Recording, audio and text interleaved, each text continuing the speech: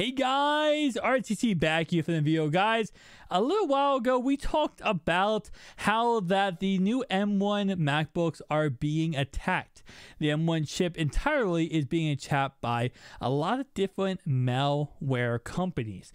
They're going ahead and trying to release, all work on their efforts to release different viruses on these new M1 chips. They're brand new. They're just out there right now, and everyone wants to attack it. Well, pretty much what we got an update was that there is a new malware called Sparrow that was found in over 30,000 M1 Mac units. Now, at the moment, it is not dangerous. At the moment, there is no actual payload that's being sent to this malware, but it is on 30,000, or it was found on 30,000 different Mac units. So what does that mean? Well, what that means is that this could be something bad. Now, it's kind of one of those like, oh, this is not, I don't want to say a false alarm, because obviously this could be something bad in the future, but at the moment, it just simply is something that's like, kind of like, hey, there's 30,000 units with this one virus.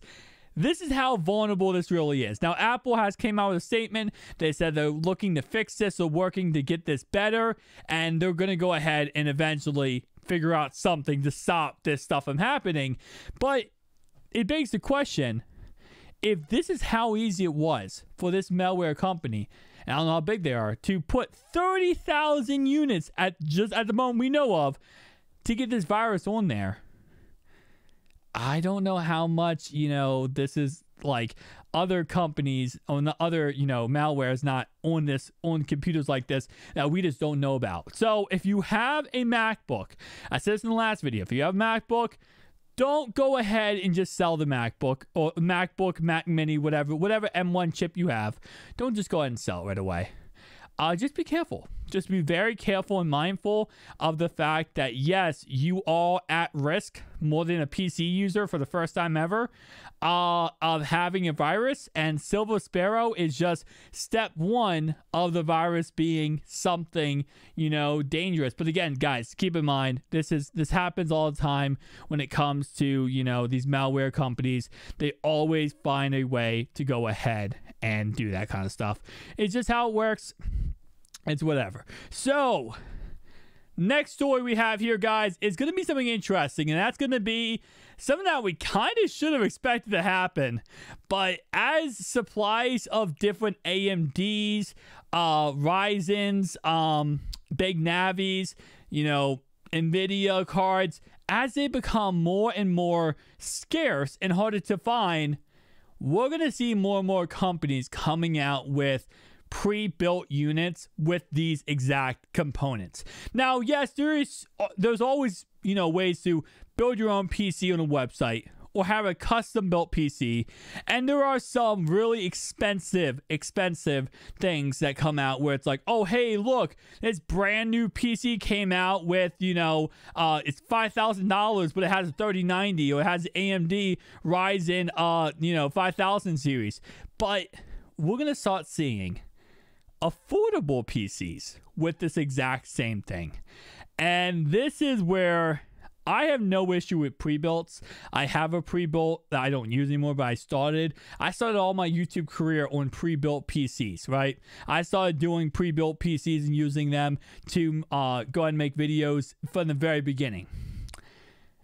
But one thing I don't like about pre-builts, and one thing a lot of people criticize pre-builts for, and it is valid criticized points, is that pre-builts are really good at misleading the consumer. They'll take a really, really good component, a 3090, and they'll take whatever the minimum power supply unit is for that 3090, which is 850 watts, and then they'll go ahead and pair it with everything else crap. Crap fan, CPU fans, not liquid cooled, obviously, just a regular CPU fan that's put on there that isn't enough for the piece for the CPU. It's probably 9.7, it's probably not 9.9, and it's going to be literally just the bare components, because the reason why you're buying that is because of the fact it has the 3090. And obviously, it's not going to be a 3090 3090, it's going to be a blower card 3090. But the whole point is someone sees that and they buy it and they go ahead and do that. Well, Dell is releasing a pre-built unit with the new Ryzen 5000 chipset series, and again, it is going to be in a more of affordable price, but still, like I said, guys, I mean, it's right now currently $2,200 Canadian, and I think that obviously, I think to USD comparison, I believe that's around like $2,000, which for what it has is not bad, but always keep in mind it has 3070, it has an AMD Ryzen 5800. It also gives you, it looks like 16 gigabytes of DDR4 RAM, 3400 megahertz, up to 128 gigabytes. So again, like I said, it's not bad. It comes with that.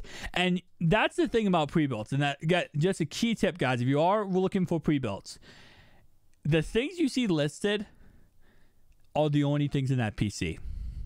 It doesn't list the power supply because it's going to not be an 80-watt gold certified power supply.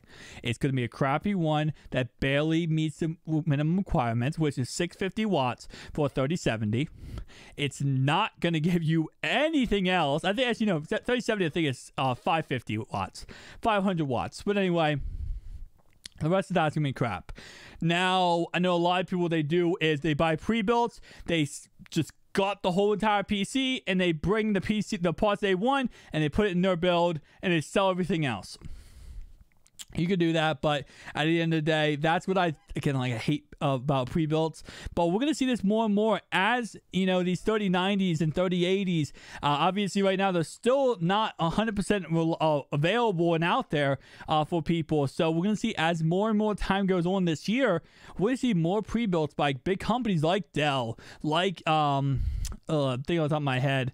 There's a couple other companies I can't think about, but other companies that make these pre-builts, HP, stuff like that. We're gonna see these companies come out with these, and it kind of just, like I said before, it's just for the people who see the big, I want a 3070, I want a 3090, and even though the blower cards in there that aren't going to be really as great and they're going to run very hot, it's just that name factor. So keep in mind, in my life, I fell for so many pre-builts like that, where you just get everything and then you just like, oh my God, what is this cooling to my unit?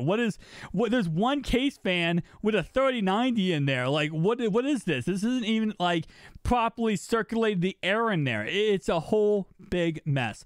But guys, if you did enjoy this video, make sure to like, comment down below. Tell me down below, have you pre-built your unit? Do you have a pre-built unit? Have you built your PC yourself?